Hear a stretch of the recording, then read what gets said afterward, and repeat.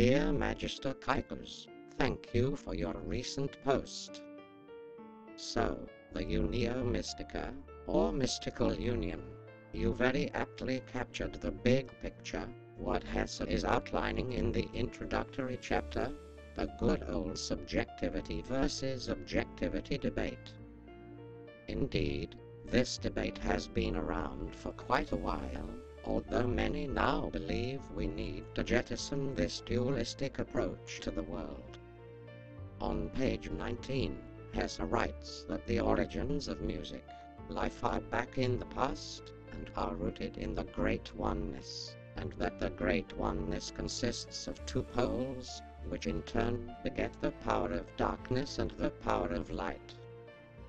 Are these two poles, I ask, the same dualistic poles of objectivity and subjectivity? Alan Watts said that religious psychedelic experience involves an awareness of polarity and poles. He says that it is the vivid realization that things which are explicitly different are implicitly one. States, things, and events which we ordinarily call opposite are actually intertwined. For example, self and other, male and female, back and front, and then, a little more surprisingly, solid and space, figure and background, pulse and interval, etc. And, yes, the poles of a magnet. So, Magister Caecus, what do you say about computer music in strict time, without any so-called human feeling? We humans discover that we can nevertheless still appreciate it. We understand it on some level. Now, take that same piece of music and give it to a live performer who is in touch with their present environment, and we may get still an even better performance. But, why is it better?